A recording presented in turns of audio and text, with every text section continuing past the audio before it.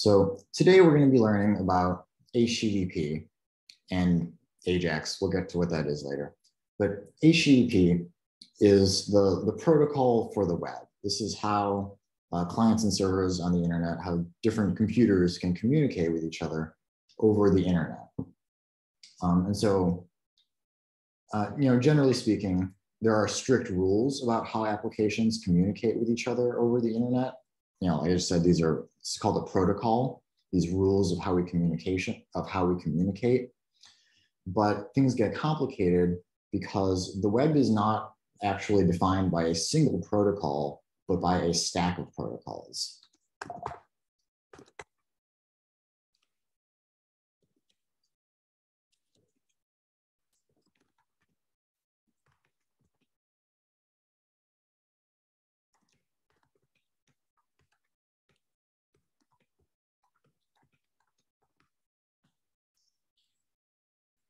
So the first of these protocols that you should be aware of, and I'm not going to go in depth at all. This is something you could spend a semester on or longer. I just want you to be familiar with some of these terms kind of vaguely. The first protocol that you should be aware of, you've probably heard of this before, is the Internet Protocol.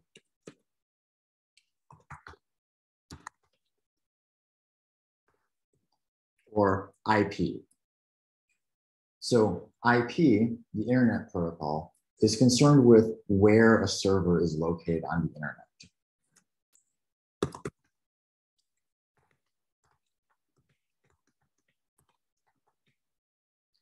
And this location is described with an address called an IP address.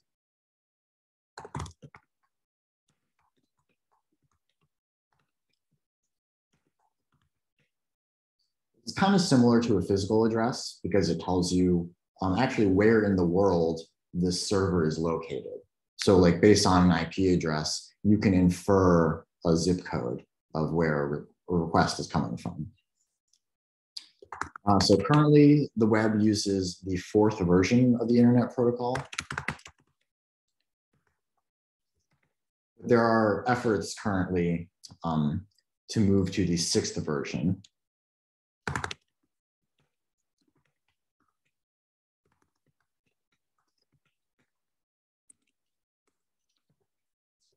So I think that within my career, this is a major change that I'm going to see at some point, maybe not within this decade, but I do think that within my career, we're going to transition away from IPv4 and IPv6 will become dominant. So an IPv4 address, kind of what that looks like, it's 4 numbers separated by periods.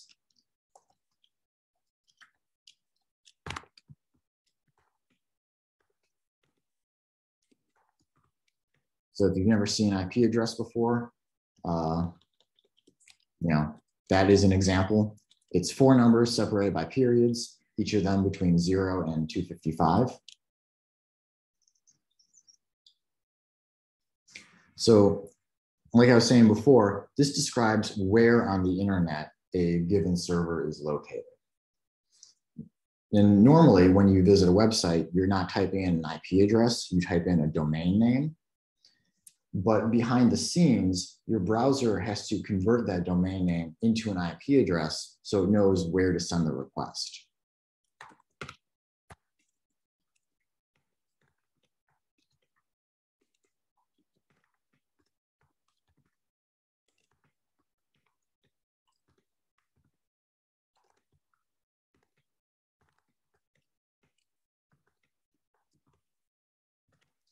So this conversion from a domain name to an IP address, this is done using a network of servers called the domain name system.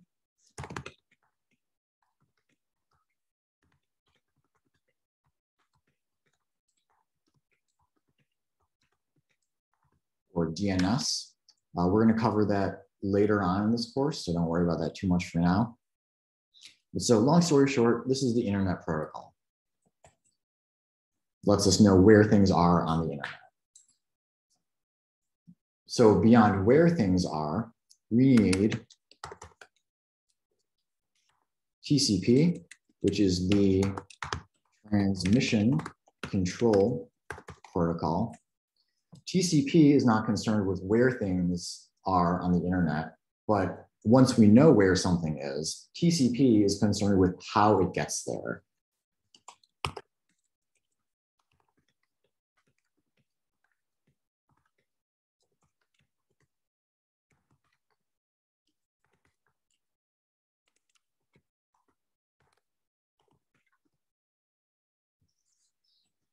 So more specifically, TCP provides ordered, error-checked delivery of a stream of bytes between applications running on hosts,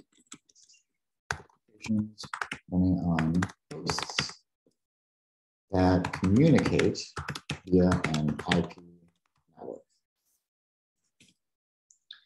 So because of this special protocol, this guarantees that data that we send over the network is going to be more reliable, essentially.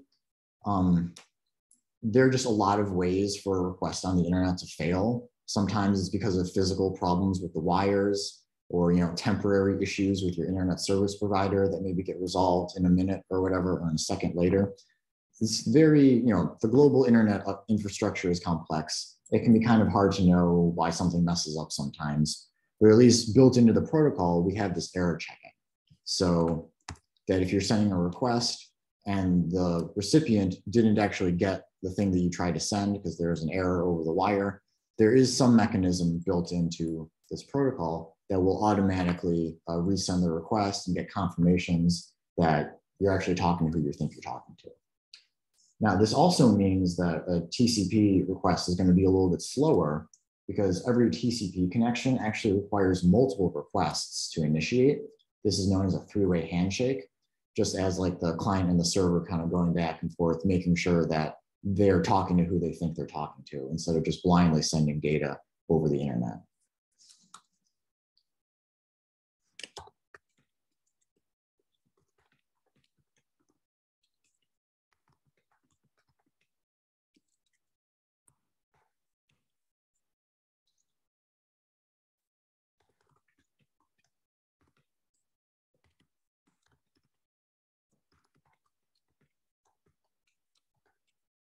So these two protocols go hand in hand, hand in glove, so frequently. They're often talked about together. Sometimes people just use this one term, TCP/IP, to refer to both of these protocols together.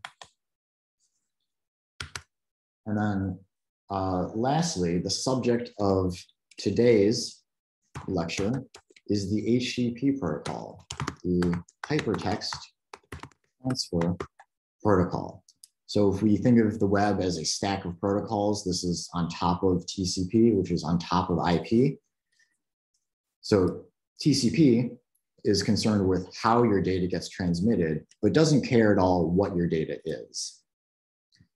HTTP is concerned with what your data is and how it's formatted.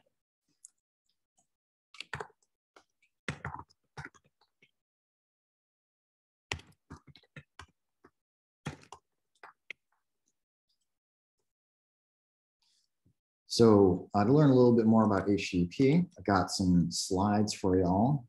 So everybody loves slideshows. It looks like you're restricting access to those slides in the notes. Are you not able to click through that? No, when I clicked on it, it said I needed to request access. I might have to change some settings on that because there aren't any secrets there. Y'all should be able to access it.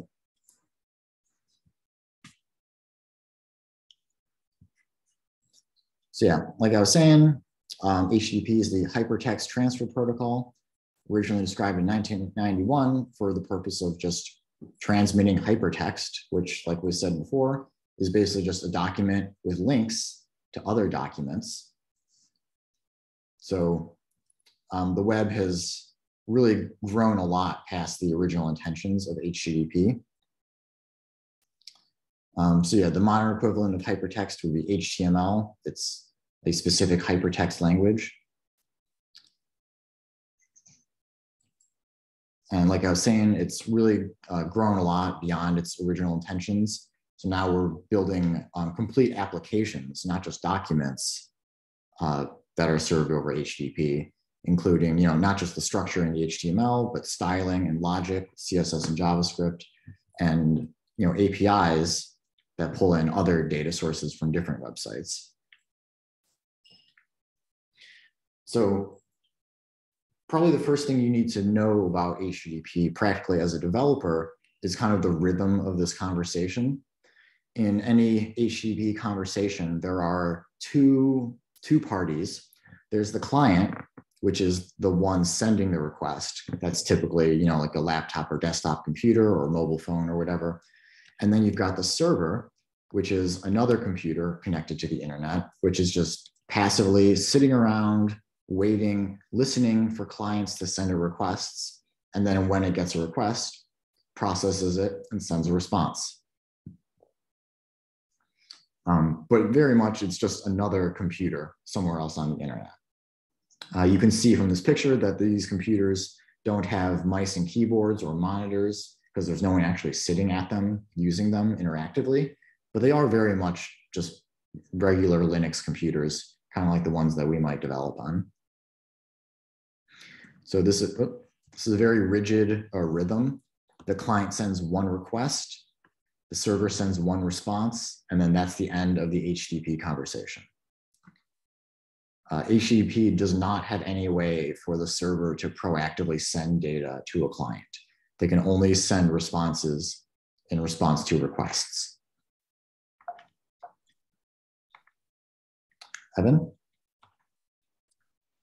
Yeah, was this where you were saying where information transferred over the internet can only be sent by strings? So this is what you were talking about between servers and us. The information back and forth is like all strings. Yeah.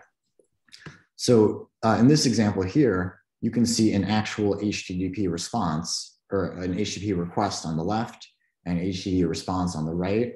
So this is like actually how data is transmitted between the client and server, and it's all strings. It might look like there's a number in here, but it's transmitted as a string data type. So if you wanted to do math on this, you're going to have to convert it and parse it yourself. But I want to talk about the specific parts of this HTTP request, because this isn't like completely unintelligible. These are intended to be read by humans. So if you understand what is actually in an HTTP request, what's transmitted, I think it helps your understanding as a developer. So at the top, you've got the main request line. This first line is going to show you the most important information about the request.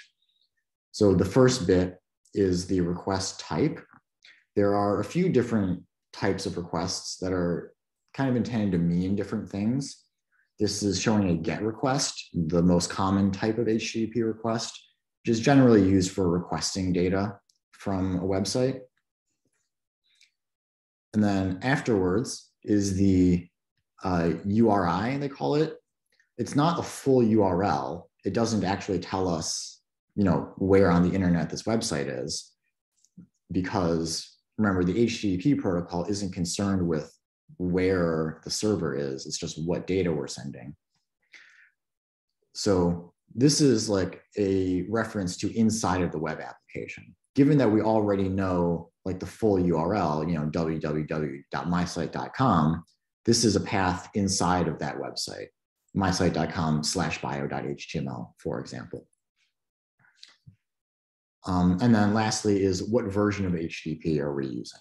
Just making sure that the client and the server are both using the same version of HTTP so that they're speaking the same language. Nowadays, every server you're going to find is using version 1.1 of HTTP.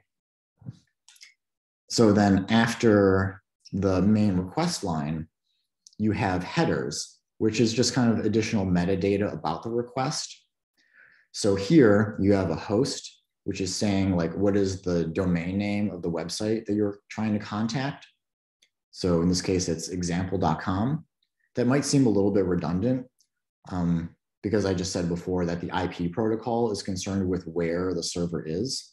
But the thing is that it's actually possible to have multiple different websites live on the same server with the same IP address. So sometimes you need this host in order to disambiguate which web application you're actually requesting.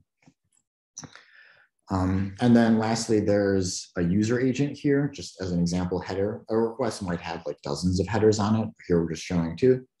And the user agent identifies who is sending the request. In this case, it says Google Chrome, but commonly the user agent is not very useful. There are kind of historical reasons for that.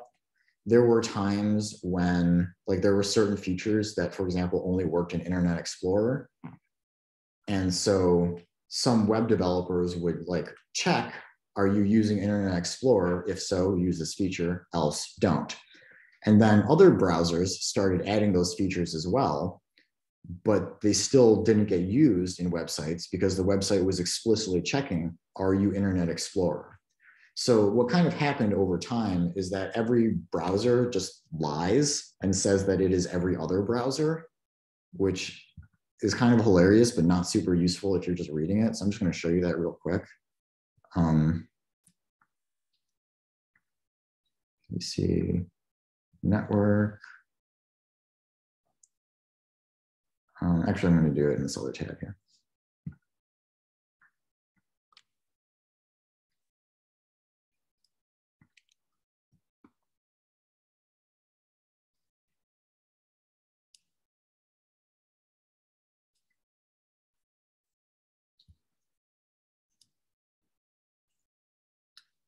All right, so here is the request that I sent to github.com. I'm going to actually put this on the bottom.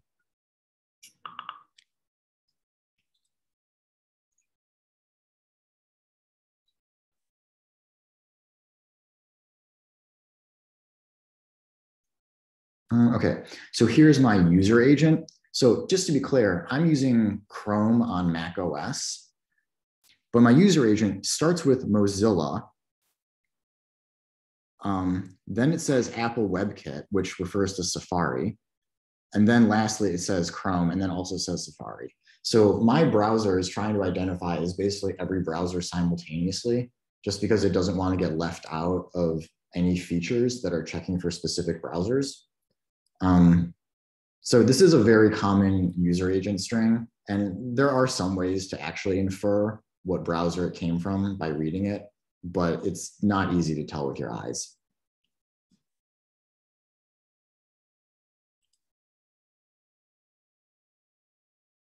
I'm sorry, I think I missed it. Where was it that it was faking? Can you go back and show me that?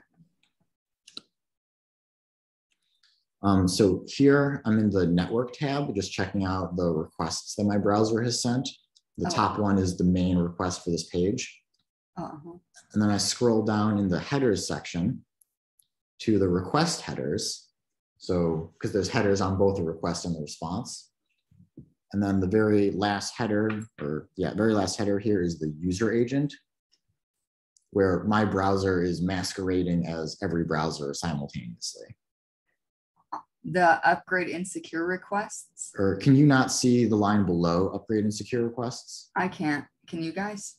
Oh, hang on a second. Yes, I can see it. The user agent line. Why can't I see it? I can't see it either. How about now? That was weird. Yeah, I can see it now. I guess just the bottom 5 pixels of my screen are cut off. Okay, thanks. Yeah, so that's what I was talking about.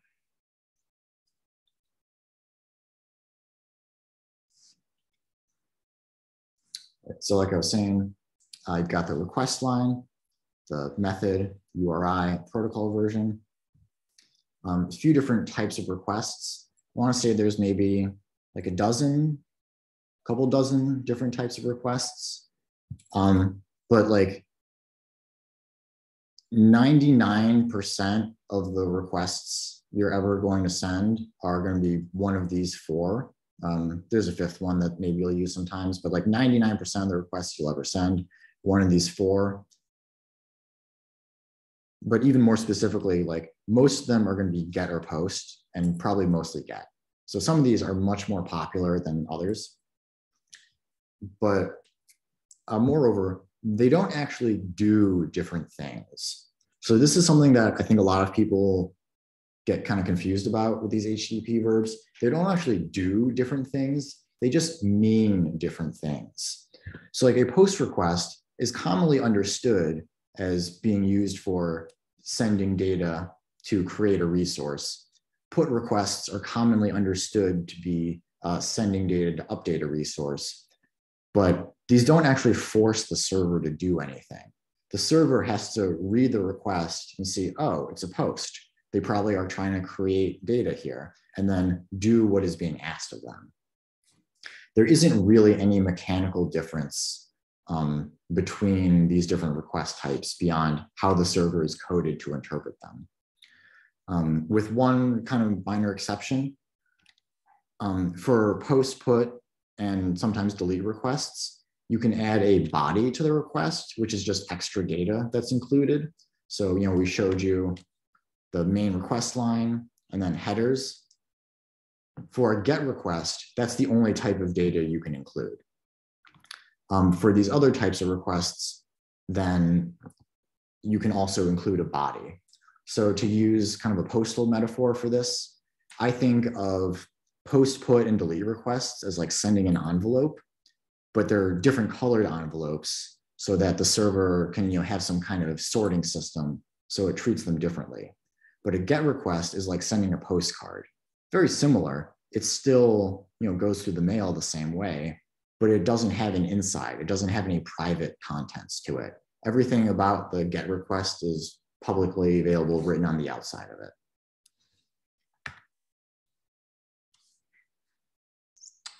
Yeah, so this is just kind of highlighting things that I talked about before.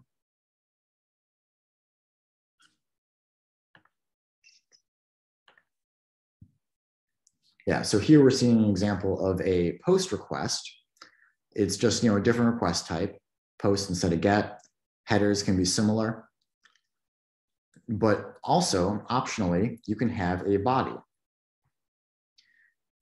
So the body can have any kind of text in it, but commonly the body is going to have JSON text. So that's basically just a JavaScript object formatted as text. Here, though, we're seeing a different data format. This is called URL formatted text. So in this format, it's still key value pairs, but the format, the syntax is key equals value, and then an ampersand to separate other key value pairs. So the query is new Jordan, and the color is red.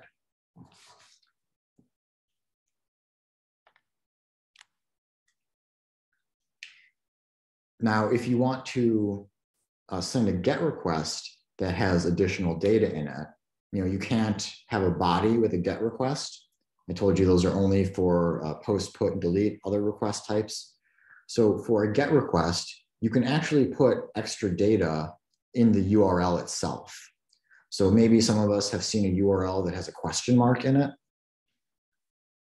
So the question mark indicates a query string. Everything after the question mark is not actually part of the URL itself, but it's just additional data that you want to send to the server.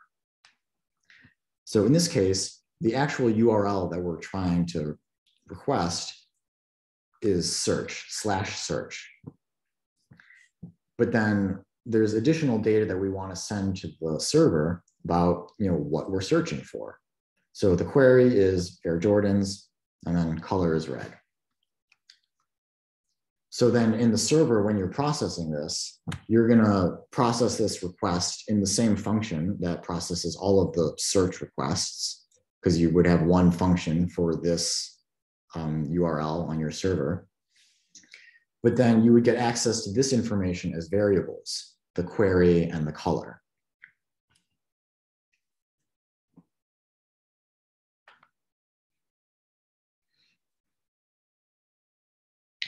So like I was saying, there are request headers on every request. The host header, I believe, is the only required header. So I think that this is always sent on every request.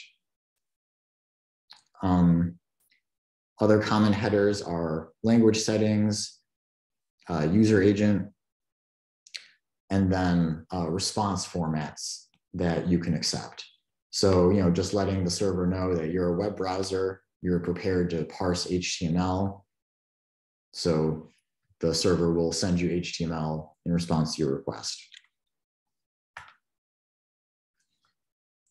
So there are also HTTP responses that we get back from the server. These have their own format to them. They're pretty similar to the requests. They have the main response line saying, again, the version that was used. And then there's a status code. This is a 3-digit number that gives a very brief description of what happened. Was it successful? Did it fail? Why did it fail? We'll talk about that a little bit more in a second. And then afterwards is just kind of an English description of the status code. So 200 is the most generic success. It just means like, yeah, we did what you asked for. Congratulations, without anything more specific. So the most concise way that you could summarize that is just okay. There are headers in the response. So this tells the client how big the response was. So it knows, what actually is the response, like where it starts and ends and where something else begins. Like imagine the data coming in is just like a pack of zebras, and it's kind of hard to know where one starts and one ends unless someone tells you like the request is from this bit to that bit. So content length is important. Date is nice to know when it was actually received. Content type, because browsers can parse different kinds of content, and they might present it in different ways. Like HTML, we're going to parse that and show a document. But if it's like JSON text, the browser might display that differently. And then optionally, you can include a body. I say it's optional, but it's very common for the response to have a body. Generally, the reason why we send an HTTP request is because we wanted to get a body in the response, such as an HTML document or a CSS file. So very common that the HTTP response has a body. And yeah, this is just kind of underlining what I was saying before.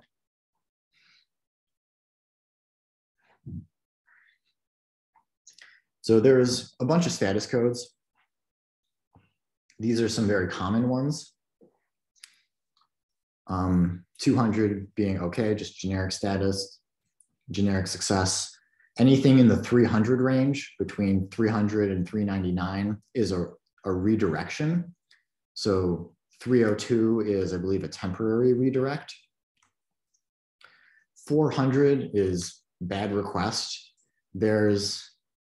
People kind of disagree about what exactly counts as a bad request.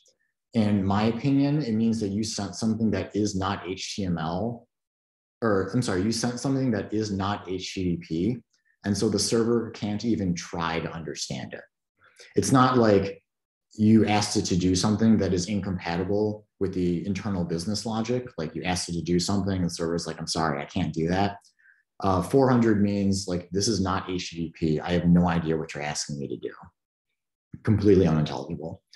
But I've seen people use this status to mean slightly different things. 401 is unauthorized, means you need to be logged in to do something that you are not logged in for. 404, this is a pretty common one. I think all of us have seen this before. If you try to request something that doesn't exist on the server is going to say like, yeah, I know what you're asking for, and we don't have any of those here. So it's going to say 404 not found. Basically, anytime you type in a URL that doesn't exist on that server, you're going to get a 404 error. And then another common one that you've probably seen is 500, internal server error. So that's just a generic server failure. There's a bunch of like 500 level errors between 500 and 599. That means something messed up on the server. But generally speaking, if the server crashes, you weren't expecting it to. And so like, you're probably not going to be prepared for different kinds of server errors, because if you were prepared for those server errors, they wouldn't have happened. You would have prepared for them and prevented them, and you wouldn't need to send an error message at all. So 500 is definitely the most common server error message, because your server is going to send that for unexpected, unhandled server errors. Let's take a look real quick. I really love this Wikipedia article about status codes. It's just got a list of them, and it's pretty nicely laid out. So the table of contents should kind of explain pretty clearly the different types of status codes. So 100 to 199 is just informational. It's not that it was successful or failed. 200 to 299 is success. 300 is redirections. 400 is client errors. So the person sending the request did something wrong.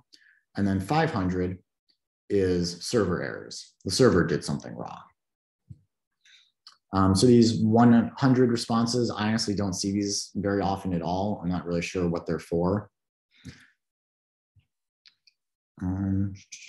200 responses, you see these very commonly.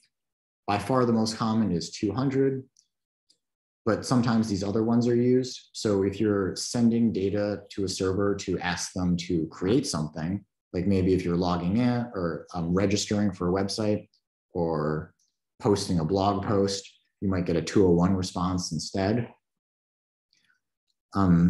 Sometimes you see no content if you ask a server to do something and it does it successfully, but it doesn't need to give you any response. Like, you're not asking it for data, you're asking it to do something. The server does it successfully. It might give you a 204 response to be like, we did everything you asked for and you didn't ask for any content. So 300 is for redirection. There's a couple of different kinds. 301 is moved permanently. So like if you have a website with a really great or a really popular domain name that everybody knows about, but you need to change your business's name, so you change the domain name. Well, it kind of sucks because so many people have bookmarked your old site. So you can do a 301 response for the old site and redirect them to the new site so that people know that that old URL, even though it still takes you to the right place, it's the old URL and that they should update their bookmarks. 302 is the opposite of that. It's moved temporarily. So it's a temporary redirect, but clients shouldn't be like saving that information about where the new server is because it's not going to stay there for long. So not modified. This is an important one. You're going to probably see this a lot when you're developing. So generally, when you send a request to a website for like an HTML page, it's going to give you that HTML page, and that HTML page is going to have links to CSS files and script tags, and then your browser is going to send requests for those as well. However, if you are visiting a website for the second time, it's likely that you already have those scripts, those CSS files, everything that the server is going to send you, you've already got it. So your browser has a cache built in where it can save files that it has used recently. And it's capable of telling the server like, hey, I've already got this and this file as of this date. Like, is that out of date? Do I need to get a new version? And so the server might say like, okay, if you got a copy of our CSS file from last week, like that's still the latest version. We have not modified it since then. So just use the version you've got instead of downloading a new one. So that saves you from sending extra data unnecessarily over the internet. So you'll see a lot of 304 responses if you revisit a site that you've been to in the past. So actually, let's see if we can see that here. So your page will still load like normal, but you would have to go into the dev tools to say, hey, this is a previous copy I already had. It happens automatically. You don't have to open the dev tools. Well, I mean, but like when I open a web page, it's not flashing across the screen 304, right? So like to actually know the response that I'm getting, I'd have to do that. Oh, yeah, yeah. If you want to know the status code, you'd have to look it up in here. The only reason why your browser would put the status code on the screen is if it's a 404 or 500 error, and you're seeing that from the website itself. So, see, okay, so I have to uncheck disable cache because I'm trying to show you the caching behavior now. Okay, so now you can see this style sheet. I guess I had this already. That's a 304. Actually kind of surprised there aren't more 304 responses. The main document got me a 304 response. So this Wikipedia article has not changed since the last time I viewed it.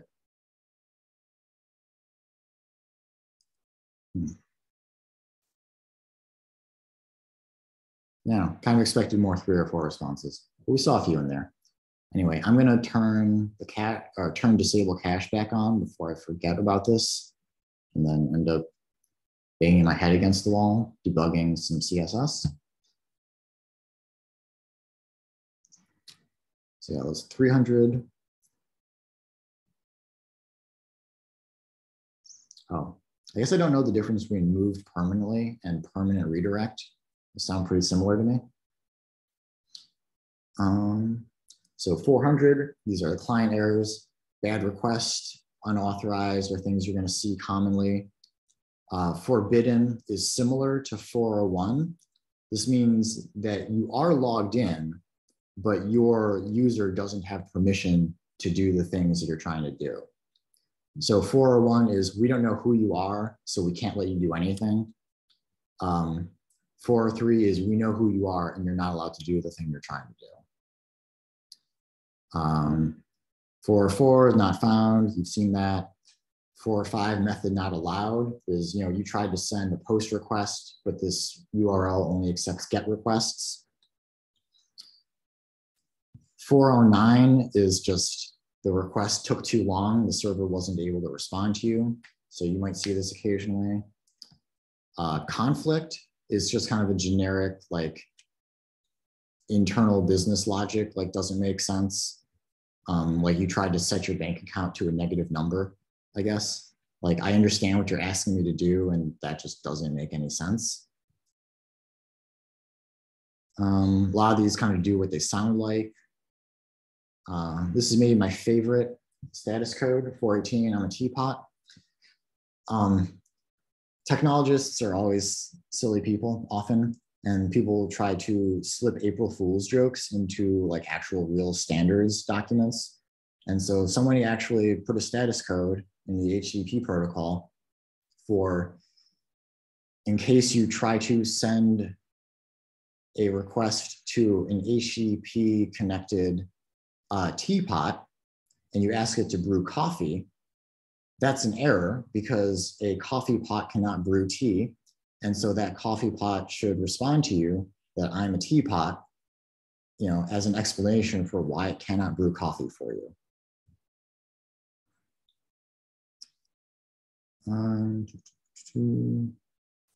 As you're using APIs, you might see this, too many requests. Means you didn't do any specific thing that's invalid or illegal. You just did it too fast, too many times.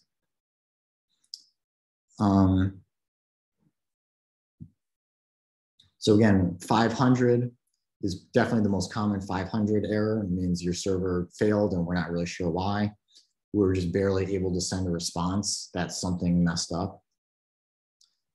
Bad gateway is also something that we might see much later in the course as we're deploying our applications online. This actually means that like something in our deployment is probably messed up, something before our Django server failed.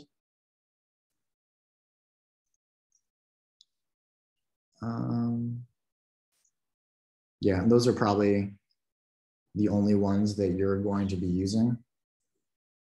I think this is kind of funny. previously, instead of 429 for you sent too many requests, Twitter used to use 420 enhance your calm as John Spartan. API status code. Pardon? John Spartan. Enhance your calm, John Spartan from Demolition Man. Yeah, it says it right there. Okay, I'm not losing my mind. I'll shut up. Sorry. Oh, the movie. Okay. I'm sorry, what was that? It's a movie reference. Cool. I hope that makes you appreciate this more, but I guess I don't watch enough movies. All right, so that's enough about HTTP status codes for now.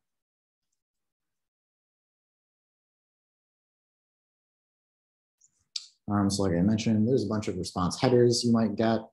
Some of these look similar to the request headers. There's a particularly important one, set cookie, which is used for setting cookies in the browser. This is one way that we're going to save data on the client from the server. This is how the server can recognize a client on repeated visits.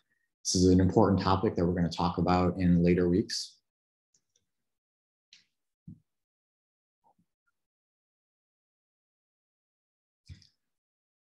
And so I just want to reiterate again that loading a single web page is often more than one HTTP request. So there's one request for the HTML file itself, but every link tag, every script tag, every IMG tag is sending an HTTP request to get that external resource. You know, anything with an href or an src attribute on it, it needs to send an HTTP request when the HTML document loads in order to, satisfy that element. Now, an important characteristic of HTTP is that it is a stateless protocol, which means that from one request to the next, the server does not remember who the client is. The client is responsible for providing all the information that the server needs in order to satisfy the request. So you can't send so if you send a server request like, give me the 10 most recent recipes added to this website, the server can be like, okay, great. Here are the 10 most recent recipes added to this website. And then if you send another request asking, okay, now give me the next 10, the server is going to respond with the next 10 what? So that request would have to be phrased as, give me the second page of results for, the latest recipes added to this website with 10 per page. So that specifies everything the server would need to satisfy that request. Now, of course, there are some kind of violations to this principle. In some ways, it will seem like we're adding state. There are some kind of exceptions. For authentication, we certainly have to make exceptions because authentication is important. And cookies are kind of the loophole in our stateless protocol. But we're going to get to that later and learn in much more depth how cookies work. But so long story short, it's controlled by HTTP headers. The server uses an HTTP header set cookie to tell the client to store the cookie. So then the server can forget about it. But when the client revisits a website that it has cookies for, it automatically sends those cookies up to the server. And so that's an automatic behavior that our browser does. And it's very convenient in a lot of cases. Also creates some security issues. There are ways hackers can take advantage of that automatic behavior. But in a lot of cases, it makes it simpler to develop authenticated websites because all of the authentication on the client side happens automatically. We only have to write code on our server for handling authentication in large part. So in summary, HTTP is the standard protocol of the web. It's battle tested. We've been using it for decades. Relatively simple, human readable, but also parsable by machines. And yeah, it's the foundation of the internet.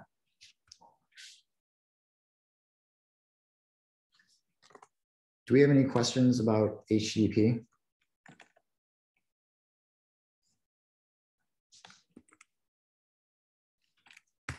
No questions. Okay, so let me explain just a couple more acronyms real quick. An API is an application programming interface. So the critical bit here is interface. It describes how things interact with each other.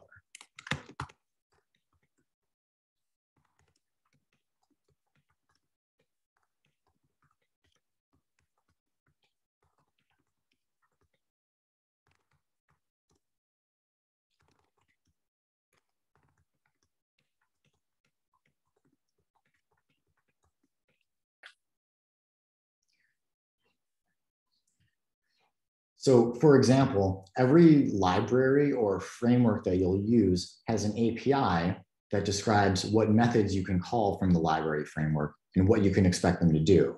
You know, what arguments you have to pass into them and what values they'll return to you. But most commonly, when people talk about APIs, they're talking about web APIs, HTTP APIs, JSON APIs, RESTful APIs. These are all similar terms. They're going to talk about sending a request to someone else's server and getting data back from it. And so the API in that case describes what types of HTTP requests you can send and what types of response you'll get back.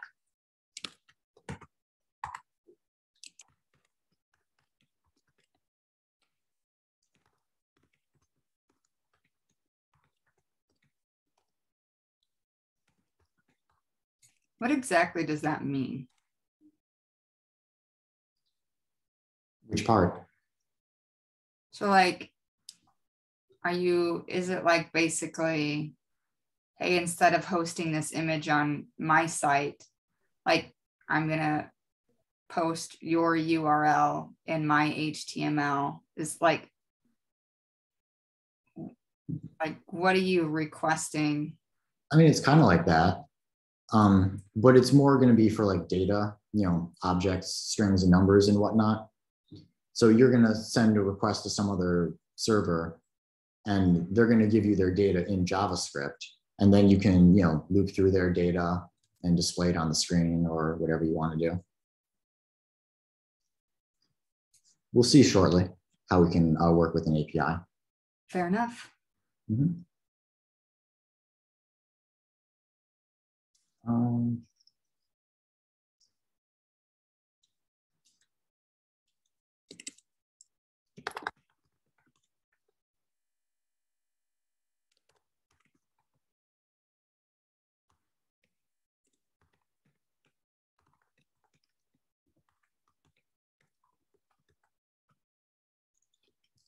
So fortunately, there are many free public APIs that are available for us to use. There's this handy dandy list in GitHub that is maintained that I encourage you all to look through for inspiration. It's you know, grouped by topics. So let's look for an animal API. So you know, you can get dog facts, cat facts, all kinds of weird data about all kinds of weird animals. There's a whole lot of anime APIs and get you information about, you know, different animes, when they were published, all the different characters in them, stuff like that. On the right, there's some information about the APIs. So HTTPS is telling us if it uses HTTP or HTTPS, you know, is this API secure? Hopefully these should basically all be on HTTPS. Auth is if this requires any authentication. So do you have to be logged in to use this API? Many APIs do require you to sign up and get a key and then be logged in. So that's to prevent abuse. So you don't just like, you know, spam the API 1,000 times a second and then make it inaccessible for everyone else. But many APIs have no authentication. They're just not popular enough that that's been a problem. And so today I'm going to show you an API that has no authentication. So it's going to be easier for us to use. Although I believe your homework for tonight or in the near future is going to involve authenticated APIs. So you're going to actually have to figure out, how to get these keys and whatnot. And lastly, this column here about cores, that's short for cross-origin resource sharing. I'm not going to get into details about what that is quite yet. We'll talk about that later on in the course. But long story short,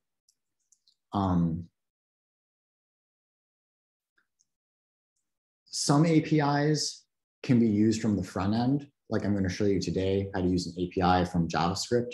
Some APIs cannot be used from the front end in JavaScript. You can only access them from the back end, like with Python, for example. And that's what this column is telling you. So it needs to support cross-origin resource sharing in order for you to consume it from the front end. So for now, you're going to be limiting yourself to APIs that say yes in this column. But when we come back to APIs with Python and Django, then you'll be able to use any of these APIs, regardless of whether they support cores or not. Justin, do you have a question?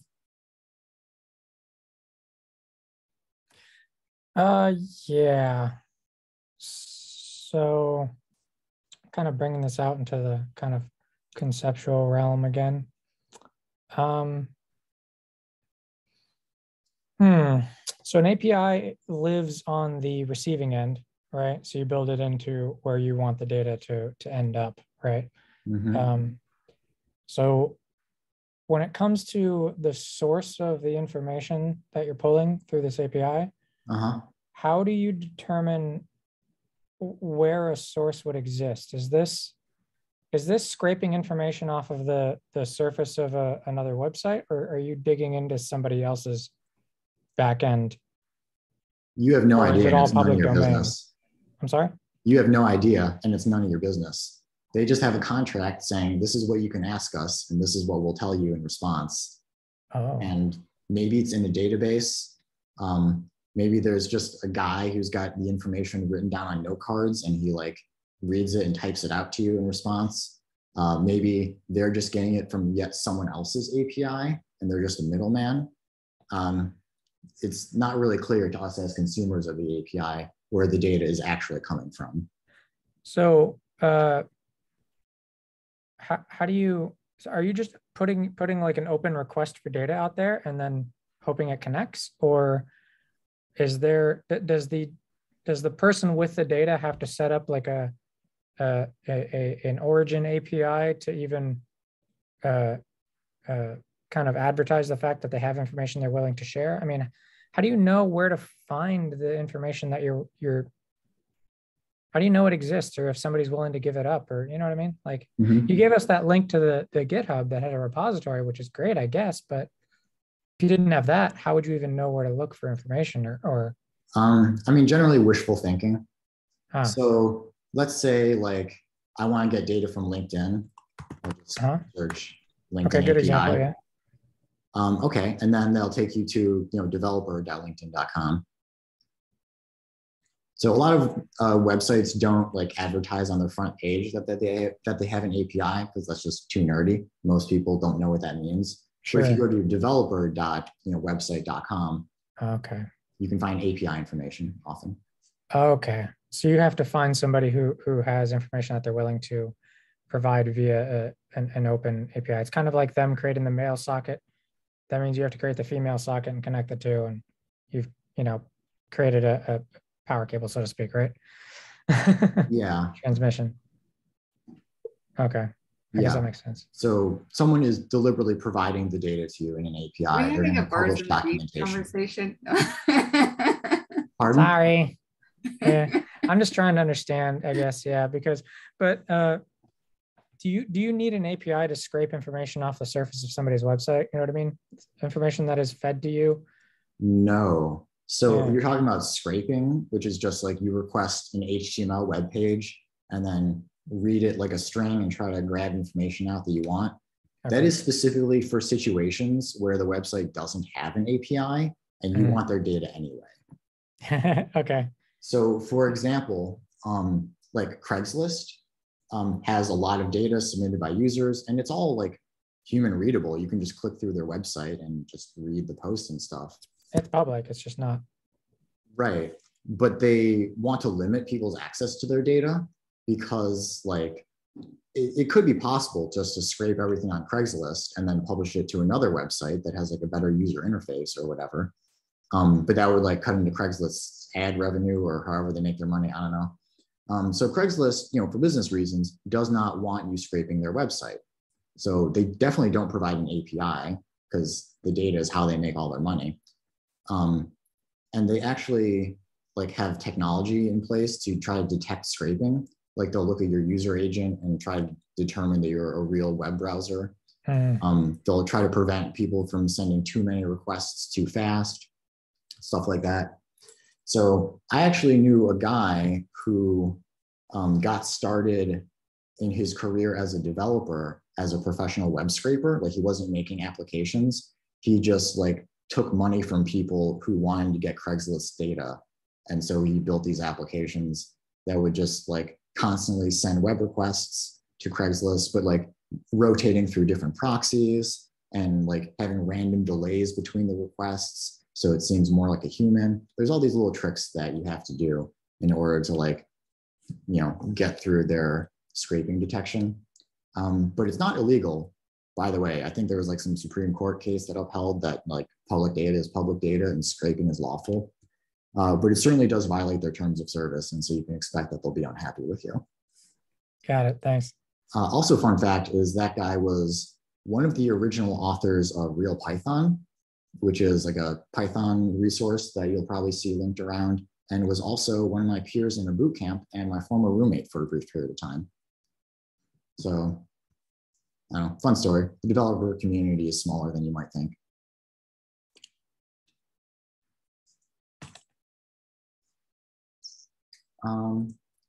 So now that we know what an API is, we have one last acronym before I start actually showing us code. I apologize for this alphabet soup that I've got in my notes here, but we need to learn about AJAX. So generally speaking, there are many ways that you can send an HTTP request. So, you know, if you type into the URL bar of your browser and you press enter, that sends a GET request. If you click on a link, that sends a GET request. Submitting a form submits some type of HTTP request. Whenever a script, CSS file, or an image needs to load, that sends an HTTP request. You know, but so generally speaking, when you send an HTTP request by like typing into the URL bar, clicking a link, submitting a form, generally speaking, the browser has to unload the current page. You know, it gets blanked out with a white screen, and then it replaces it entirely with the response from that next HTTP request. And like you also lose your JavaScript context. So the browser forgets all the variables you had in JavaScript, and then it loads up again fresh with whatever the next page is doing. So this is kind of like the foundation of the web, and it definitely works well for the most part. But to build a more elegant, more modern application, we need a way to send an HTTP request in the background without interrupting the user's experience.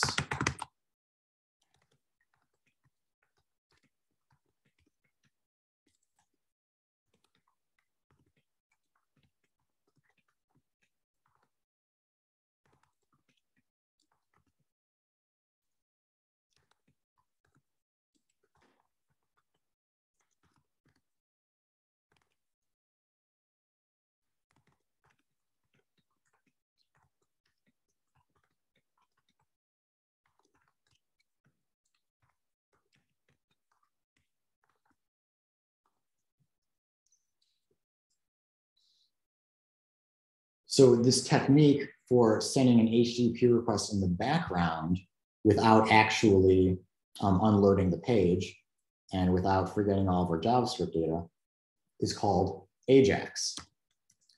So this stands for asynchronous JavaScript and XML. So the important part of this is asynchronous JavaScript. Synchronous means one thing after another. Asynchronous means multiple things happening at the same time. So asynchronous JavaScript, just meaning that we're able to run JavaScript code while also sending this request at the same time. And then when we get a response back, then we can do something with that response, but the rest of our application doesn't have to wait for it. And then XML is the data type. XML is a type of data. It looks similar to HTML. But honestly, nowadays, we don't usually include XML data in AJAX requests. We generally use JSON data instead.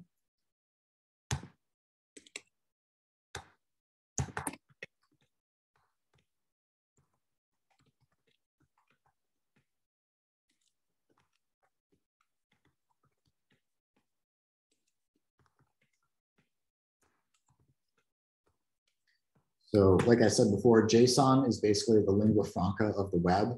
It's kind of a universal language that all APIs understand, no matter what language, like Python, JavaScript, PHP is actually underneath it. Everyone understands JSON. So you might think that since we're not actually using XML, that a more appropriate acronym would be AJAX for asynchronous JavaScript and JSON, but that sounds stupid. And AJAX sounds really cool, so that's what we continue calling it, even though nobody uses XML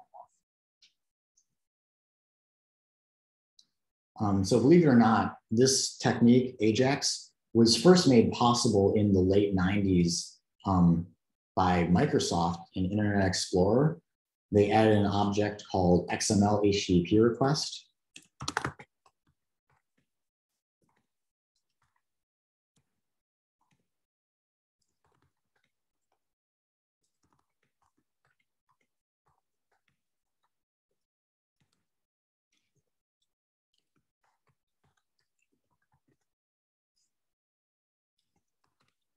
So in typical Microsoft fashion, it has a really long and unintuitive name that has all kinds of mixed case. This honestly just like really offends me to read it, how like XML is all caps, but then HTTP is just a capital H, but whatever Microsoft named it, I'm not gonna think too hard about it. This is also called an XHR request, which is a term that you might hear occasionally. So if you see XHR, you can just know that that's synonymous with AJAX. I believe actually the DevTools uses that acronym. So if we look in the network tab of DevTools, and we can see the different types of requests.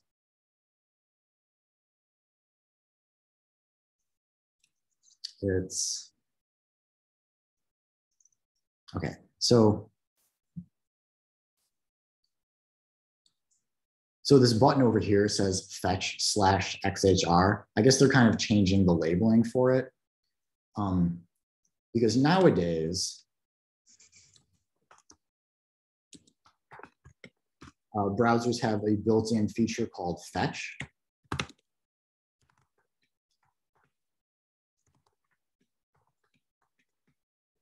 This does the same thing as XHR, but just with a much simpler interface.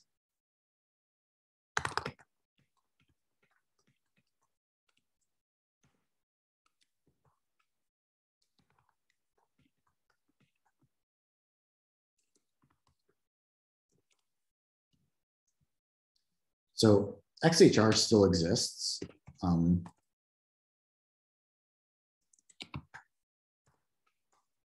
Yeah, so this thing, it's a function, native code built in the browser, but designed by Microsoft over 20 years ago. So nowadays, fetch is a more modern alternative. So I guess that phrasing is even sneaking into the network tab. So now they're calling these fetch requests instead of XHR requests. And that terminology, I guess it's being phased out, but it still lives on in this toggle over here. They're calling it fetch/XHR, but those are synonymous, basically. It just means it's an AJAX request. It happened in the background.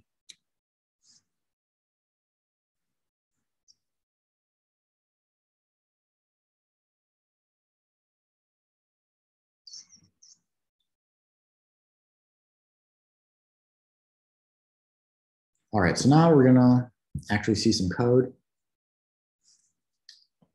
Y'all can ask some questions while I'm just typing out my basic HTML.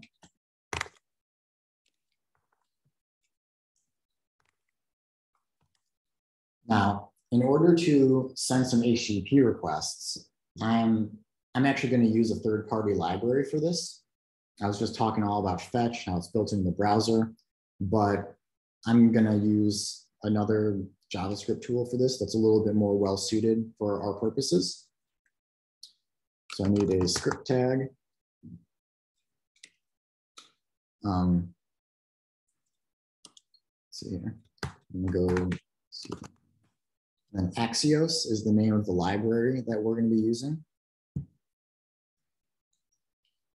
You get that from CDN.js. It's a CDN that has lots of common JavaScript files, as you might imagine from the name. I'm going to get this script tag here for axios.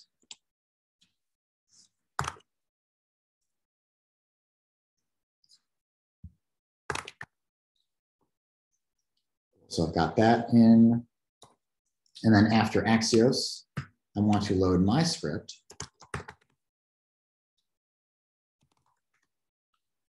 Now it's important that I do it in that order because my script is going to use axios. So axios must be loaded first.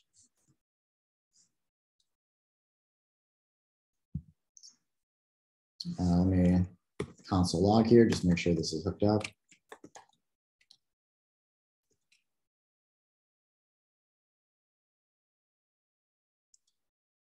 And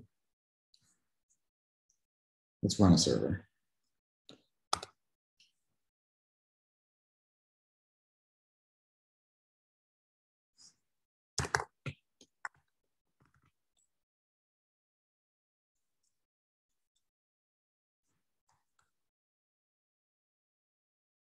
Cool. So here we are at localhost 8000, nothing on the page because I didn't add any HTML content. Let us open up our developers tools. Okay, cool. We see the hello. Great. Looks like that's working. So next thing I want to do is find a cool API to work with.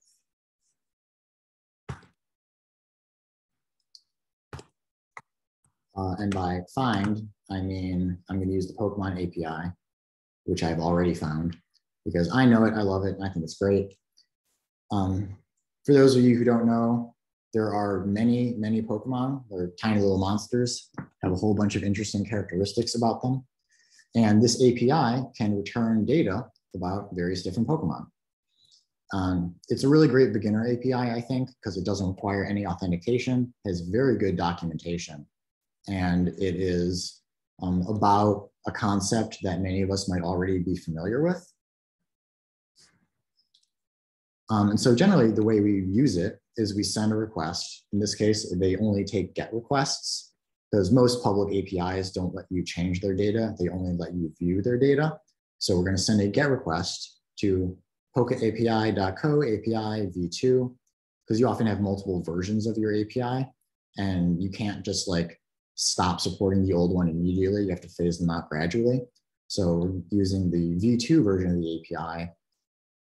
And then specifically, we want to get Pokemon from this API, and I'm interested in Ditto. So if we submit this request, this is kind of an example of what you'd get back. This big old object with tons of nested data inside of it. So let me try to access that API now. So because I've loaded Axios, it's in that other script that we loaded. I can just refer to it.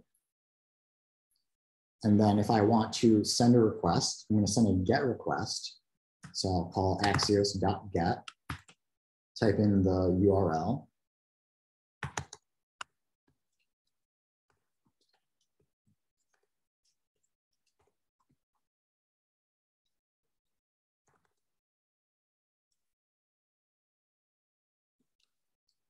Okay, so that sends a request, but this doesn't give me access to the data. So something that is a little bit tricky about JavaScript is that much of it is asynchronous, that there's lots of things going on at the same time. And so we have to, figure out how to manage these things happening simultaneously and deal with things when they're done, even though we don't know when that's going to be. So in some ways, writing our JavaScript code is going to be harder than Python code, because the Python code always executes top to bottom, one thing after another. We kind of know how long everything, or like the code waits for the other code to finish. Whereas in JavaScript, a lot of our code is not waiting for other code. And so it's going to be harder to reason about the order things happen. Dalton, did you have a question? Yeah, could you just go back to your index file for a second? I just wanted to see. Not much going on. And I'm sorry, where did you, oh, are you assigning access to the script, or am I missing something? I'm not assigning anything. It's just loaded here. And that like loads Axios into JavaScript. Because remember, in the front end, everything is in a shared environment. There's only one window object. There's one global object that all these scripts have to share. So if this script defines a global variable, it's going to be accessible in all of my other scripts. So this script defines the global variable axios, which I can refer to it here. I know it looks a little bit weird because I'm referring to this thing that wasn't explicitly imported. Like, you can't understand where axios comes from looking in this file. You have to look in another file, which some people might not like, but that's how the web works. And is it just defined axios because that's the file name? No. Somewhere in this script, it actually has like const axios equals function and then defines what it does. And you would just have to look at that script to figure that out, I'm assuming? You would look at the documentation. Cool. Thank you. So yeah, it's fairly well documented. So anyways, when we send this request, this is an asynchronous request. We don't get the data back from the API immediately. It takes maybe a few hundred milliseconds, which might sound fast, but in terms of waiting around for code, that's actually a very long time. And so we would like for other things to be able to happen in the background, potentially, while the request is going out. So axios.get doesn't return our data immediately, actually. What it returns is something called a promise.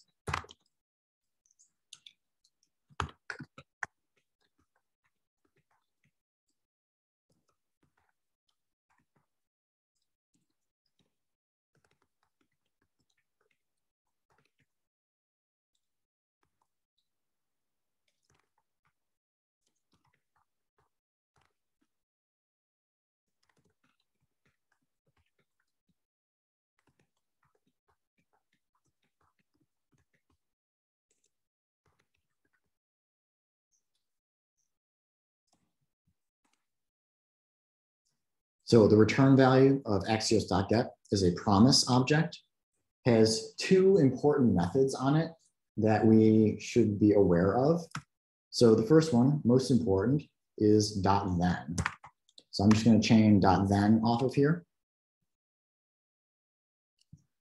And the argument to .then is a function that describes what do we want to do when this finishes.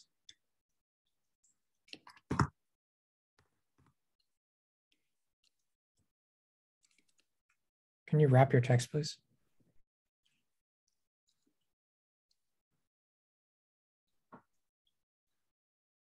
So first, we're sending this request to axios.get.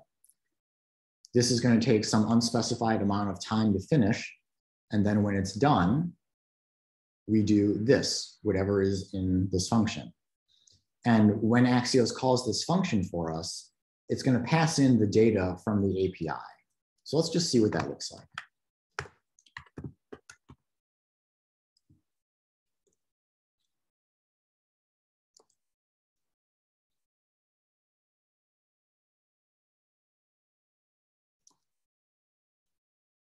Cool. So we see our hello, and then down here we get data. So it's a big old object. This is going to be one of the challenges in working with APIs, is you will often get a lot of data returned to you, much more data than you know or care about. And so your challenge is going to be digging through that API response for the information that is actually meaningful to you. So at this top level, it's not even the API data. It's kind of information about the request, like the status code, the response headers. But then in the data property, this actually has the information that we wanted. So here is the ID, like every Pokemon has an ID number. Ditto is the 132nd Pokemon. Let's see, every Pokemon has 1 or 2 types. Ditto is a normal type Pokemon. They've got moves. Every Pokemon appears in 1 or more different Pokemon video games. And so this is just showing you all the different versions of Pokemon in which you can catch a Ditto. Let's see, also importantly, sprites. This shows you pictures of that Pokemon. So we want to see the front default picture for Ditto. It's this PNG URL. Look at that cute little guy.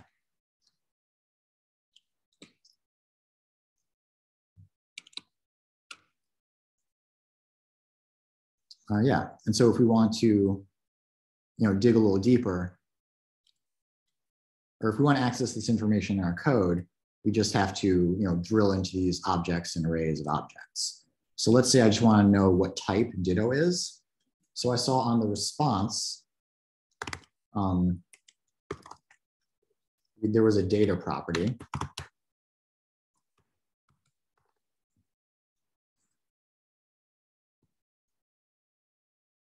And in data, there was a types property, which is an array. So types is an array with 1 element, with the 0th element. And each of those types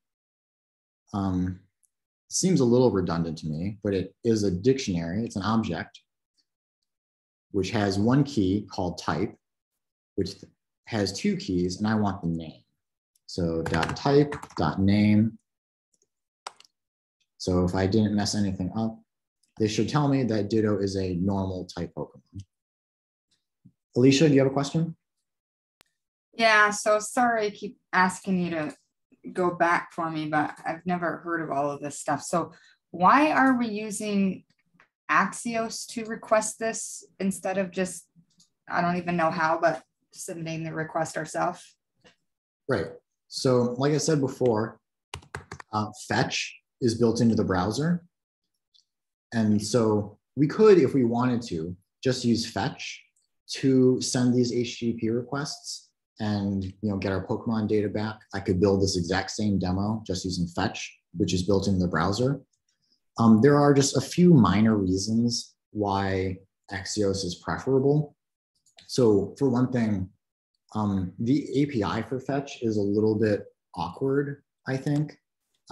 This demo would just be a little bit more complicated if I did it using fetch than using Axios. There would be just like a little bit more code. It would be a little bit harder for me to explain.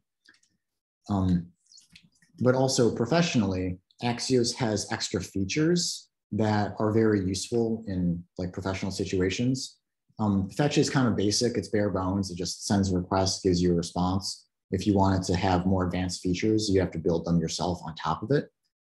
But Axios has a lot of advanced features that are useful professionally. So like setting default values for headers, like if you're setting the same headers on every request, Axios lets you set defaults for those, so you don't have to specify them every time. And there are other little niceties that it provides you. Also, Axios is just overwhelmingly popular. So in all of my recent jobs, Axios has been the library that we use for sending HTTP requests.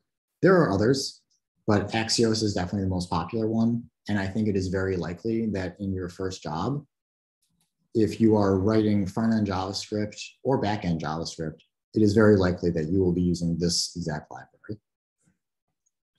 Okay, so it's still sending an HTTP request or similar to the built-in fetch method. It's just more convenient, essentially.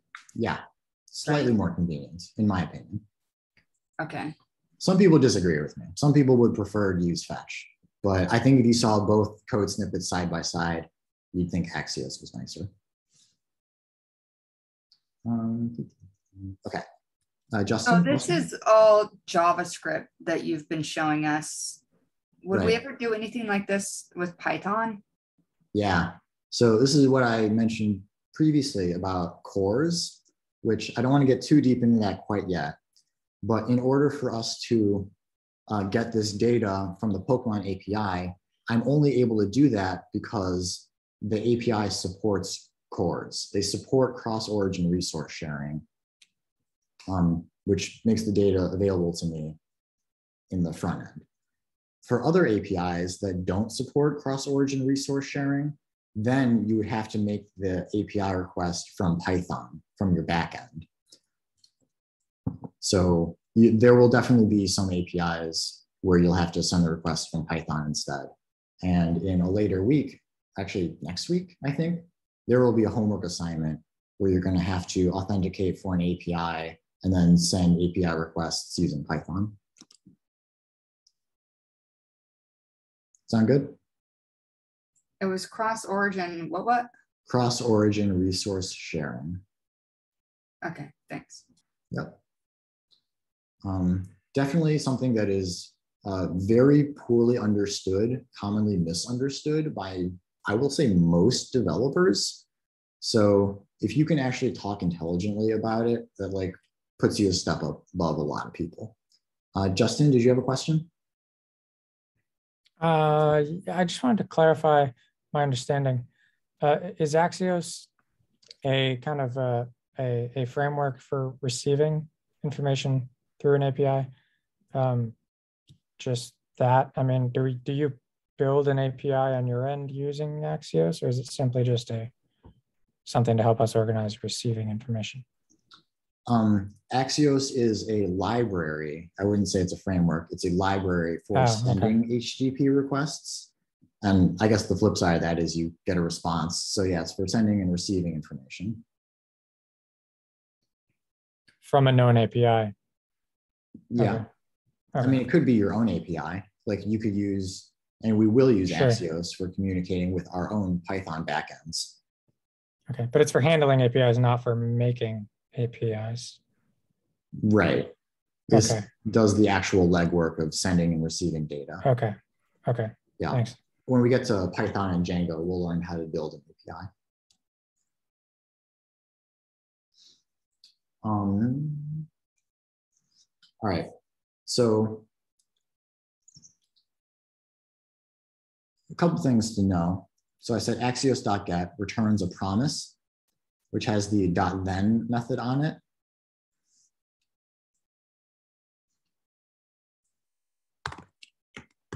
.then also returns a promise. So if I want, I can chain another .then off of this if I want to do something else after this finishes. I'm not going to do that in this case. What I'm going to do is show you the other promise method, which is .catch.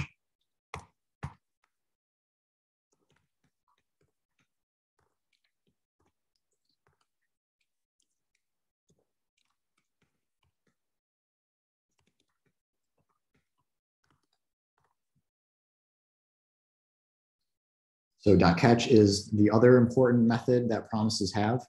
And this is how you specify what happens if the request fails.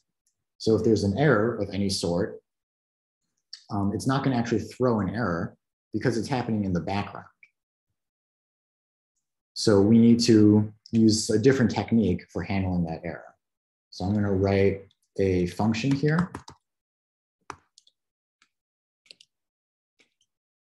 And when this function is called, it's going to get the error passed in. For now, we're just going to log it.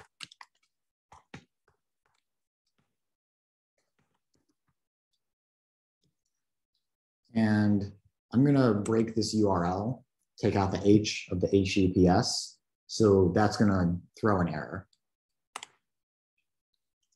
Now when I refresh the page, it doesn't actually give me any red text because I handled the error. I caught the error, but we do see our error handler run. So instead of seeing ditto's type, we see no good, error bad request.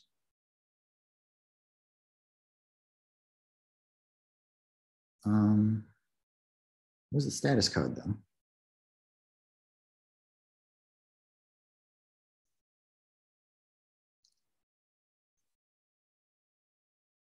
I wonder if it didn't even make the request because they recognize that like TTPS is not a valid URL. So yeah, maybe it didn't even make the request. But anyway, Axios threw an error and I caught it using .catch. So this is great. Promises are awesome. They help us manage asynchronous code, do things in the background while our other code is running in the foreground. Because figure, like in a lot of web applications, you need JavaScript in order to just make the page interactive and responsive, you know, for opening collapsible sections or accordions and carousels and whatnot. So you definitely don't want JavaScript to be frozen while it's busy sending an HTTP request. So because JavaScript is very much like a user-focused programming language, it's really important that we're able to do things in the background. However, some people don't really like this style of coding using promises because in order to specify what happens afterwards, we have to indent. So oftentimes, if we're like chaining promise operations or like doing asynchronous things inside of asynchronous things, we get indented very deeply, which is called the pyramid of doom in JavaScript.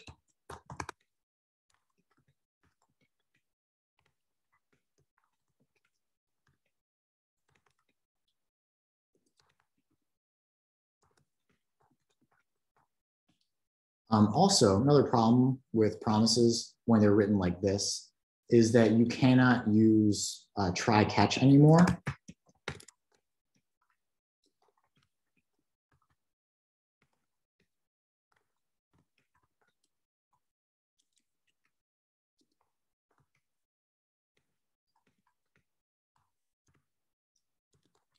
So we have to use .catch instead of our usual try catch in JavaScript. And so that's also kind of undesirable. So there is an alternative in JavaScript called async await. So what this is it's a different syntax for managing promises that lets us write our promise-based code in a style that looks similar to synchronous code. So I'm going to show that real quick.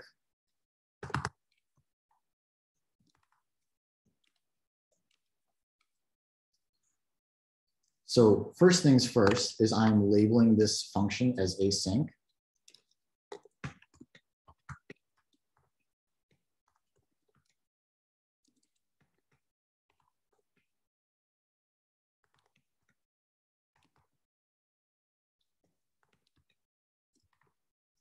So I use this little async keyword before the function itself.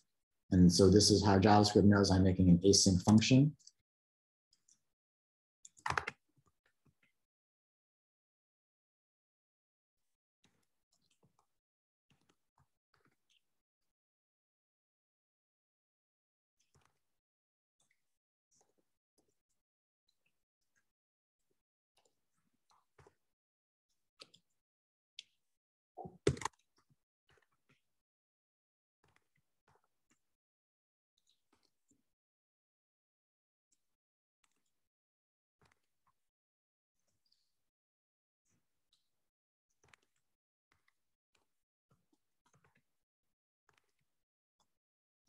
So now, because I'm inside of an async function, use the await keyword. That's really all async does, is it says that you can use await inside of this function. Now the await keyword, what this does is anytime you get a promise where you would try to call .then off of it or .catch, instead you can await that promise so that your program will wait until the promise resolves and then return that value. Which, by the way, just some quick bit of terminology. Here, I'm creating a promise to send a request. When the promise does what it's trying to do and it runs this function, that's called resolving. If an error is thrown, the promise doesn't do what it's trying to do, this function runs, which is called the promise rejecting. So maybe I'm missing something here, but I'm not, and maybe you're about to show it, but like, I'm not sure what writing the async is really, how is that going to prevent you from having indented code? Because it seems like you're just saying, hey, before you move on to the next thing, wait to get this value. How does that prevent you from having a bunch of thens and catches?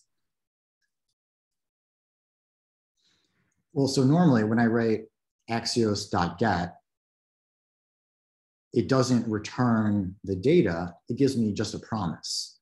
So then I have to call .then in order to actually access the data, because the data gets passed into this function. When I'm using async await, I can actually assign to a variable, and then this is the actual data from the API. So then without indenting, I can just look at the response.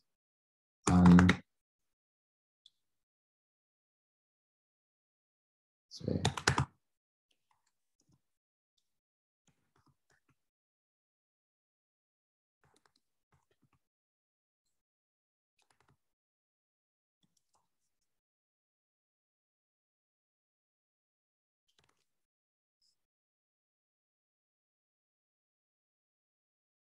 Can you scroll up so we can see both? Do you mind?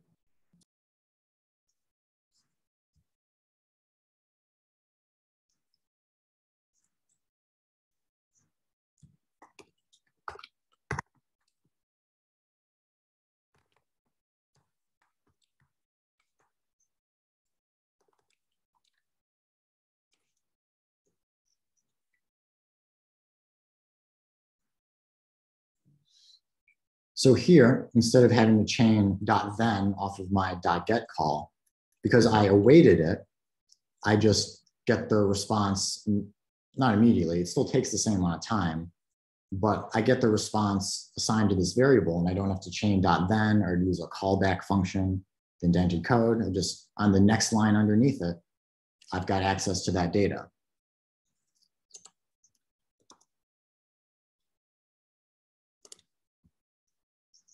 Let's comment this out for now.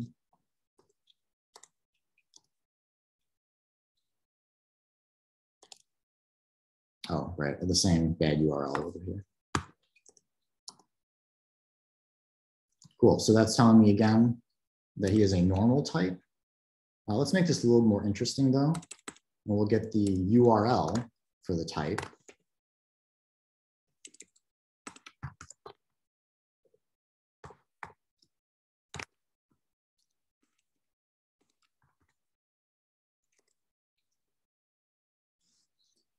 So that's a URL. This is going to show me other Pokemon that have this same type. So this is where like APIs get really powerful. I sent one request, and in the response, it gave me a URL that I can use to continue exploring the API.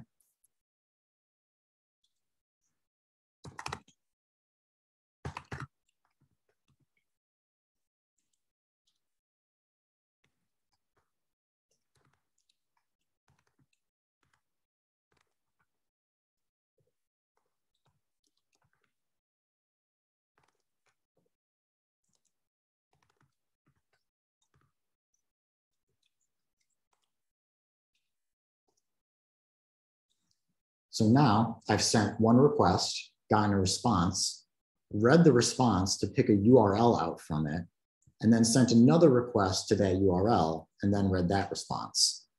So now this should be showing me just a whole bunch of other Pokemon that have the normal type. Yeah, here we go. There are, I guess, 131 normal type Pokemon.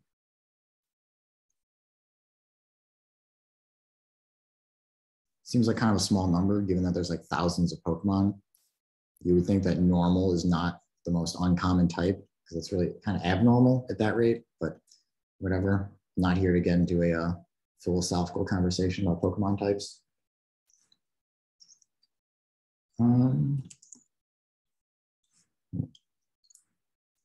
Yeah, and so now I can actually use try catch with this. So try. All right, wait, so real quick. So Yep. I'm not understanding the difference between type URL and type. So it seems like type response is just an object form of that URL. Is that right? So the URL is just the URL. Let's print that out. Oh, so it's just the URL, and then, well, okay, because it seems like when you went to that, it showed all the same data, but just on the page. I mean, when I click the URL.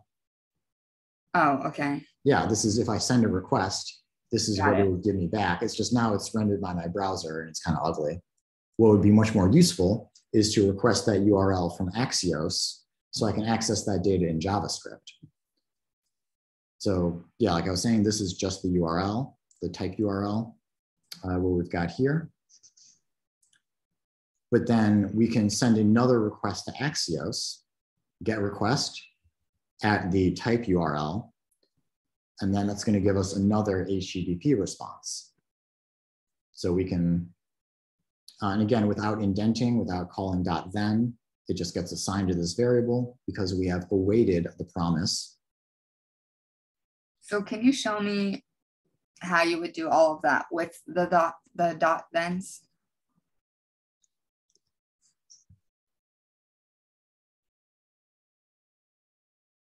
Unless we're just like never going to do it that way. If it's just standard practice to always do it like this, then I don't really need to see it. It's important to understand both styles. Yeah, that's a good question. There hasn't, but it seems like, I'm curious what you think, Raphael, like async and await have gotten way more common than they were, but there's not yet Absolutely a strong consensus yet. So I'd say in general, async await is great if you're just trying to do one thing after another. Like if your intention is that every line of code should wait for the line before it, then async await is a very convenient way to write your code. But sometimes that's not the case. Sometimes there are like 10 things going on at once and you don't want to take any action until they're all done, or you want to act whenever the first one is finished or whatever. If you have more complicated situations where you have multiple things going on at the same time, then you might have to manually manage promises, and then you're going to get into more code kind of like this. But for more common everyday situations, I would say async await is easier to write and easier to read.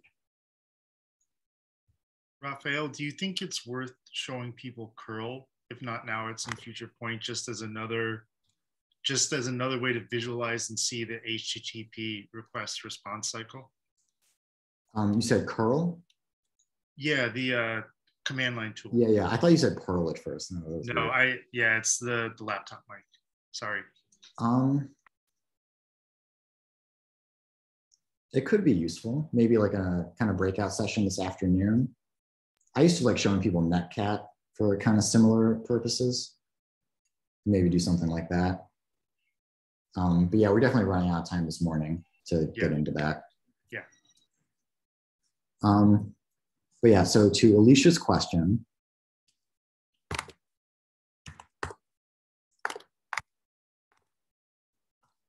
the type URL equals this.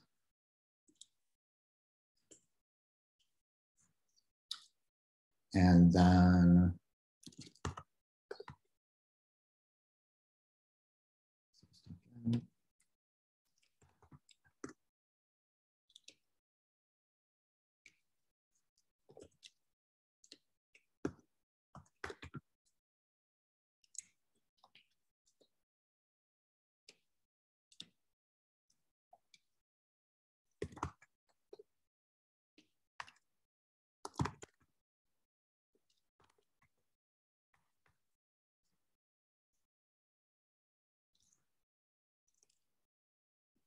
Does that work? You forgot the age. Oh my gosh.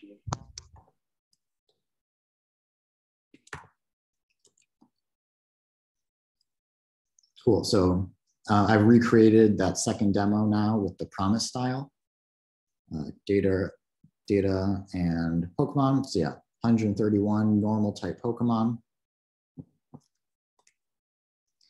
But as you can see here, you know, after sending the first promise, this first HTTP request, we indent. And then inside of there, I want to send another one. And so we indent again. And honestly, I'm being a little bit stupid about this. So this does demonstrate like the pyramid of doom, how every time I want to do another async request, it's indented again and again. And in the past, this was kind of unavoidable. Technically, there is a better way I could be using promises here.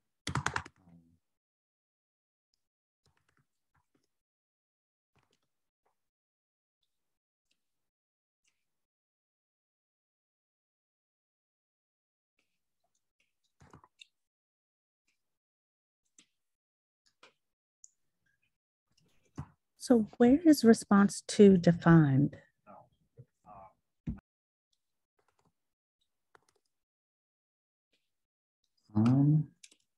Just a second.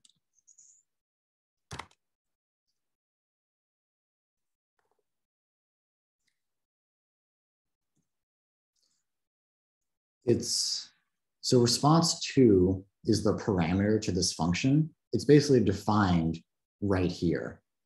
I'm saying that I want to send a GET request to this URL, and then some unspecified time later, Axios is going to return that data to me. I have written this function that describes what I want to do with that data. Axios is going to pass that data into my function.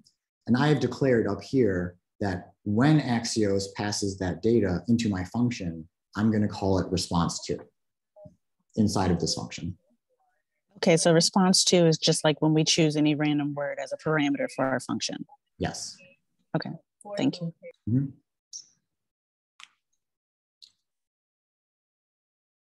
Yeah, and if folks haven't seen it, that's a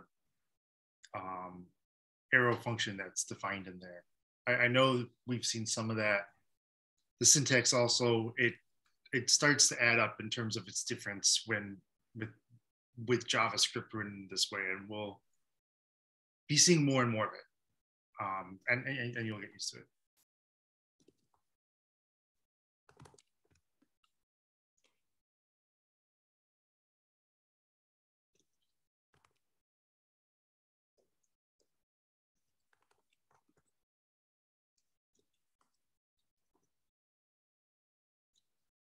Okay, yeah, I think this is how you're actually supposed to use promises. So data, so we still got the same 131 normal Pokemon. So this is an example of more conventional promise chaining. You know, axios.get is going to send a request. We're going to get access to that response in here. And then, what do I want to do with that response?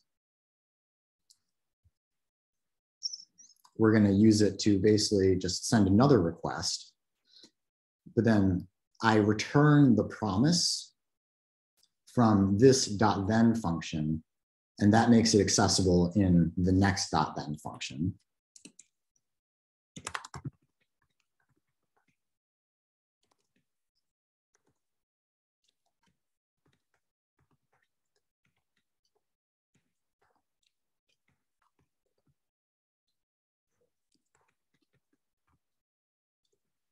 So in this way, we can like chain our .then functions, do some asynchronous work here, and then pass it through the next one, do some maybe more asynchronous work there, pass it through. But if there's an error in any of these, it gets caught here. So this lets us get around the pyramid of doom, but it still prevents us from using try catch, which I guess I didn't show that down here, but I really like try catch in JavaScript. I just feel like it's very simple and effective. So I think it's kind of a shame that we have to use .catch instead of try catch. And this is also just more code to write. more like punctuation marks, brackets and whatnot. So this is like totally ordinary, conventional promise-based code. But I think nowadays async await is getting popular and people would prefer to write their code like this.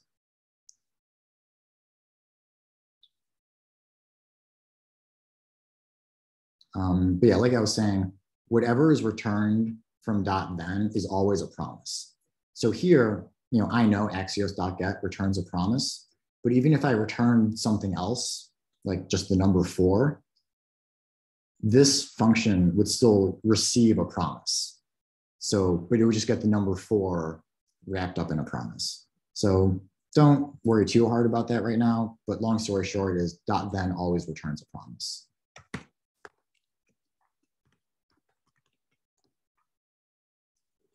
Just so it has like a consistent interface, no matter what you return.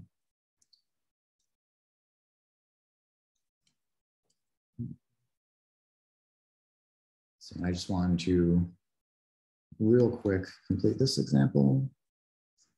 Some try.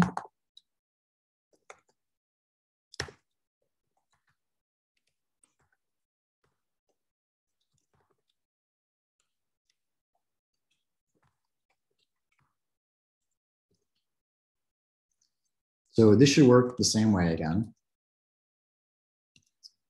Yeah, so now it's just showing me all those normal type Pokemons.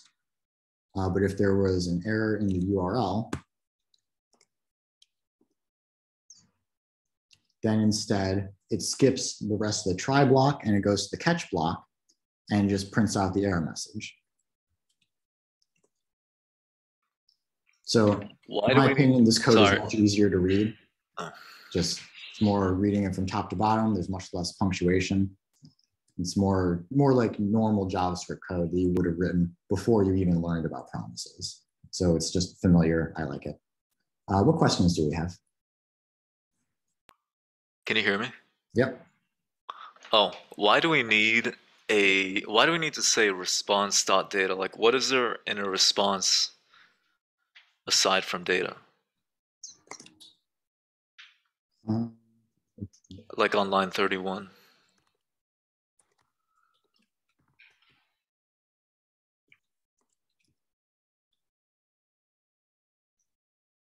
So this is the response.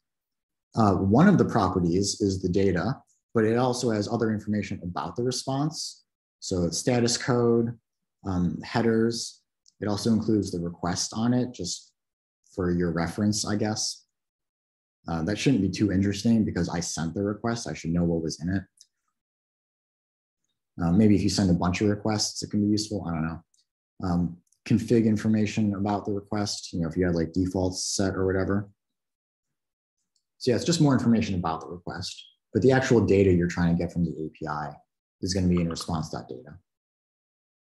So do we typically like always refer to the data when we're querying an API? Yeah. Or is there like ever, okay, thanks. Mm-hmm.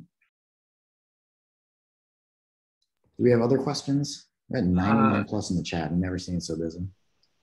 So when it comes to, I guess I kind of get confused if I don't understand. So like, would we use the API to get data as a developer? Or would you like set a function so that like the user could search the API to return, or I guess, is it interchangeable? Could you do both? I'm sorry, can you repeat your question? Like, so I'm trying to understand, like, when would you use an API, I guess? So is it something you as a developer kind of grab to get information to do more development, or is it usually something you'll create so that the user can put some sort of input and they can see data from whatever API? Does that make sense? It's hard to give a very specific response. Just anytime you want to use someone else's data in your application, you can use an API. Like if I want to build an application that's all about Pokemon and it requires me to know all of their details, well, like I don't have a database of Pokemon and it would take me a really long time to build that.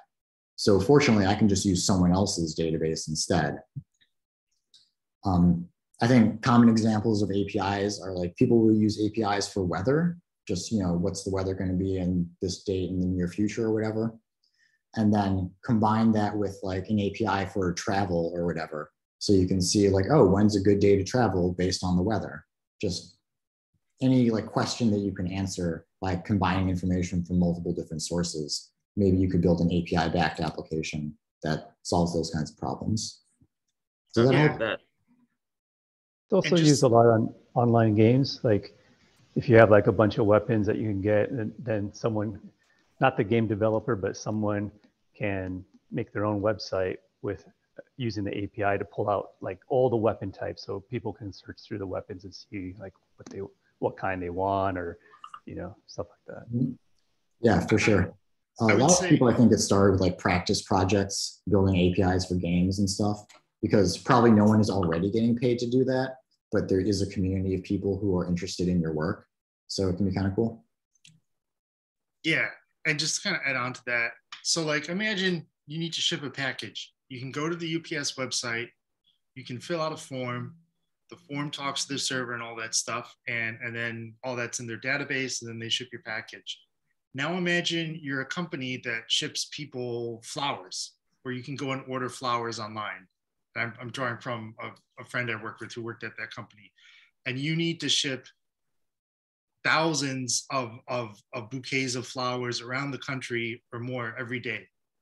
It'd be really hard to do that, go on and fill in forms. Ideally, you have in your database, or you have a giant spreadsheet, all the information about what the package is and where it needs to go. UPS then has an API where you can interact with the tools it gives you via the API, via these HTTP requests like we've been seeing today, so that you can write a program to ship thousands of flowers a day. Hopefully that made a little sense. Yeah, that pretty much answers it. I do have one more really quick one. And Adam, I think, already kind of explained it, but if you go back up to your, like the initial one, so is that like the only time you can use your return statement in a function and it won't end the function? Because usually whenever you put return, like anything below that is inaccessible. I mean, it does end the function. We haven't changed the basic rules of JavaScript. When I return here, this function ends. Oh, and you create a new one. Yeah, but then it returns an object which has methods which I call, which take callback functions. And then this is yet another function. Okay. So many functions. Yeah. Awesome. Thank you. Mm-hmm. Any other questions? John, what's up? So we use the axios. We put that into our HTML, so we have access to it. And so is the get and then, are those like keywords that not inherent in JavaScript, but that's what Axios provides us? Great question. So get, this is part of the Axios API. Axios has a bunch of methods for different types of requests, like get, post, put, delete. But after that, Axios just returns a promise. And a promise is just a generic JavaScript concept. So all promises have the methods .then and .catch. So what you're seeing from here on, this is not specific to Axios. This is just generic promise handling in JavaScript. In general, I'd say that, all right, go on. We're using Axios's API in this case to access Pokemon API. Yes, basically. Although there are different types of APIs. Right. And then in the second example, you use the await was it async await? Async await. Is that also using the Axios API? No, async await has nothing to do with Axios in particular. It's kind of like a layer on top of promises. I would think of them as just being related to promises, and it's another like fundamental JavaScript concept, independent from any like specific tool or library. Okay, thank you. Yep. And then I think we've got time for one more question. Definitely saw another hand up.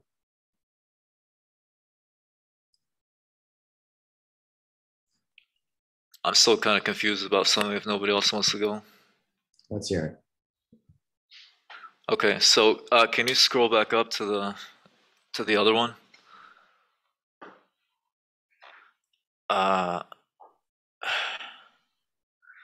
So line,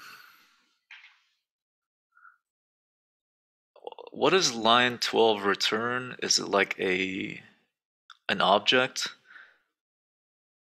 Some kind of like object to type URL returns? Like, is it something coming from the API? Right. So the API gave me a response with data.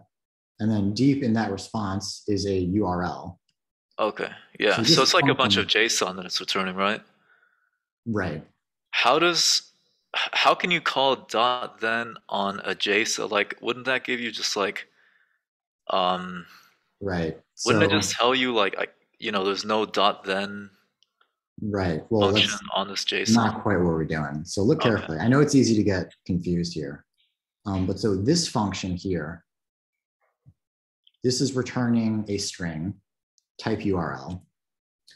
But we're not actually assigning the return value of this function to anything. Like, I don't actually see what happens to that return value. That's not written in my code. But I just know, because I know how promises work, that whatever I return from the then callback function, the actual .then function will return something based on that. It doesn't actually return the thing that I returned from its callback. It returns a promise that contains the thing that was returned from the callback. So what is actually returned from this whole .then function is not type URL, but it's a promise that resolves to, well, actually what we're returning is the axios.get promise.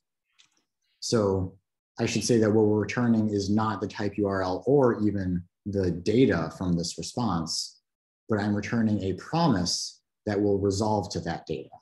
So we can call .then, because it returns a promise. Okay, yeah. And then it's going to resolve to the data.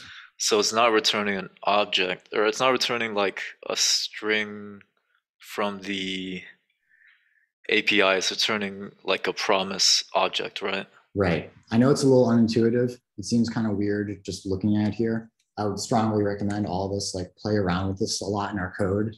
Just write dumb looking functions, log the outputs, see what you can see, try to understand it better. This is probably like the most complex fundamental JavaScript concept that I want all of us to know. Like, JavaScript doesn't really get more complex than this, but it is important that you understand this stuff deeply. And on that note, we've gone a little bit over our lecture for today. We have no more time for questions, even though you have great questions. I'm sorry. Please post them in Slack, and we'll try to talk about it later, because really APIs are very important stuff. So yeah, thank you for coming to my talk, everybody.